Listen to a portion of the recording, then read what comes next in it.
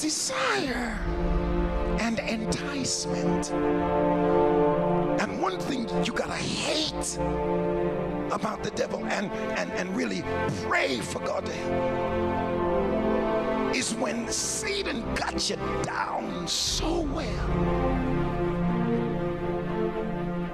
that he knows what'll get you. He don't care. I don't care how he's preaching. I don't care how he's speaking in tongues. He can go to church every night. I know when I lay this out in front of you. And the thing about when desire and temptation meet and the will gives in. See, the Lord says you're already sinned in your heart, because what you're looking for now is opportunity. You have already decided what you're going to do.